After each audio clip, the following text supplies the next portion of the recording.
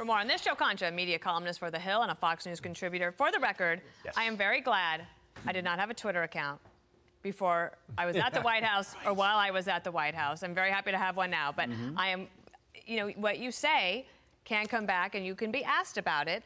And she, as she said, she sort of smiles and says, I know, Peter, you were going to ask me about this. Yeah. They maintained that the 2016 election was stolen, not just by President Trump, but that one down in Georgia. Stacey Abrams still has never conceded. That's exactly right. That was in 2018. Pain is temporary. Twitter screenshots are forever, right?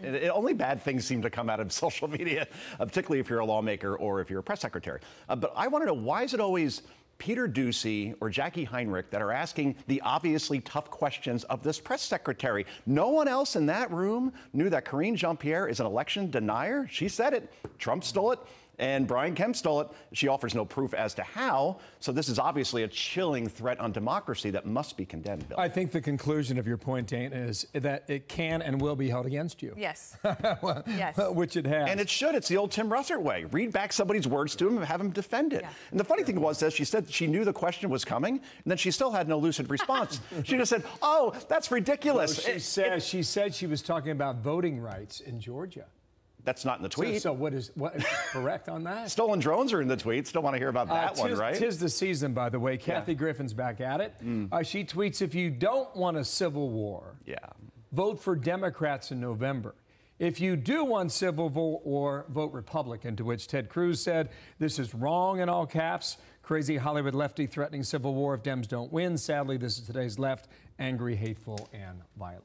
Well, Kathy Griffin has always been about unity and bringing people together. You do that by holding up the likeness of a severed head of a former president and then actually defending it after you do it, right? I mean, it's like she joined Hollywood ISIS at that point. And the decision was so bad when she did that, if you remember this, she lost her once-a-year job at CNN and then even was dumped from her endorsement deal by the Squatty Potty people. You know who they are. Quote, revolutionary bathroom stool that encourages proper toilet posture for digestive health, unquote. Jimmy Fallon owns 4 of these things, and she lost that lucrative deal. So, look, you get the point. People like Kathy Griffin, they profit off this sort of rhetoric. Yeah. But if this is comedy, I don't think we're getting the punchline. Yeah, not very funny. The other thing is, this is not a comedy. This is truth. Yes. AOC, the congresswoman from Queens, will be on the cover of GQ magazine. I think we have a picture of that. I thought that was interesting that Jackie Heinrich just said that Joe Biden has never sat for a print interview. I mean, I think he did something with the Associated Press. I'd consider a wire. Okay, I think that you could maybe argue that. But what happened to that? When you have AOC, she does all the media. She's not afraid of doing media interviews. Well, and GQ magazine, obviously they want to sell magazines. She's a very attractive woman. She's very effective, and they want to sell magazines. But what? I just think it's interesting, and I love your perspective, that Joe Biden doesn't do any interviews? None. We were talking about football a little bit before we came on. Last time Joe Biden sat down for a TV interview was the day of the Super Bowl. Think about that, February 13th in an election year. Sorry about the Bengals, Bill. I appreciate that. Let's hold NBC. Yes, that's right. And that was 206 days ago. And yet we're told he has all this momentum. He did get 81 million votes. So why not try to sell your agenda if you're so confident in it? And his handlers simply won't put him out there. I love the intro to the GQ profile, by the way. Quote, AOC, quote, has become the political voice of a generation and a cultural star whose power transcends politics. But you look at nonpartisan studies, and she's one of the least effective members of Congress. It's 435 members we're talking about. She's never had a piece of co-sponsored or sponsored legislation ever pass.